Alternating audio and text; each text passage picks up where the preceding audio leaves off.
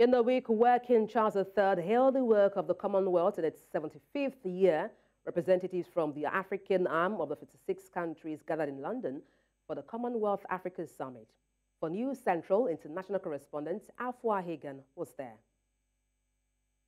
The Commonwealth Africa Summit has a mandate to promote the interests of the African bloc of the Commonwealth of Nations, as well as the interests of the Commonwealth in Africa. Every year in London, the initiative brings together the world's leading government and business leaders, policymakers and experts with an aspiration to foster more opportunities for Commonwealth citizens from and within Africa. The initiative champions sustainable development, economic prosperity, security and good governance across Commonwealth countries in Africa.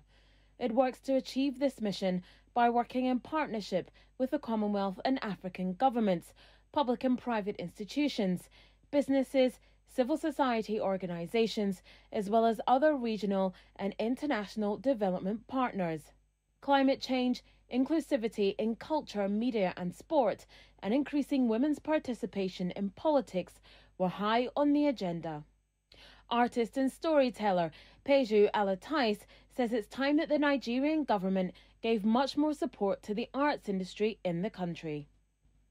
The culture has the potential to be the greatest export from Nigeria, West Africa. Our music is everywhere, literature, fashion, food. There are new restaurants opening that are Afro-infused restaurants and stuff like that. So I mean, we're everywhere, and the culture is, we are the ambassadors of the culture, and we're the ambassadors to the country. So it's about time they took us seriously, because again, we're the ones sort of cleaning up the image of the continent, right? It's the creative sector. Because at the end of the day, nobody knows who the politicians are. They know who the musicians are.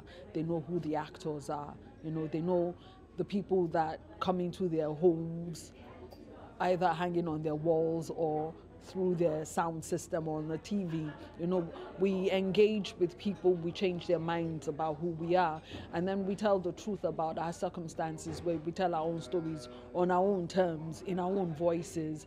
Of course, it's really important for that to be part of the agenda. If we're talking about contributing to the economy of the country, we should be.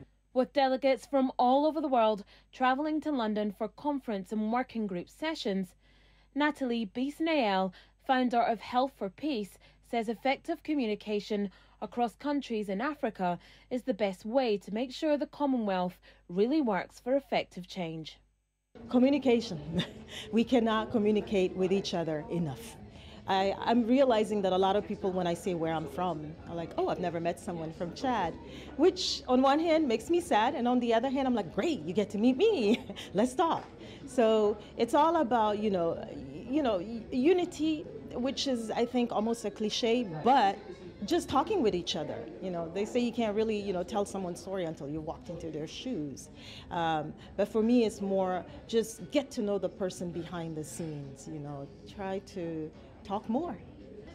As questions over the value of the Commonwealth linger, it's essential these forums continue to grow to ensure senior decision makers and citizens alike are equipped with the information to respond to challenges, as well as seize opportunities to create the Commonwealth that they want. For News Central, I'm Afua Hagan.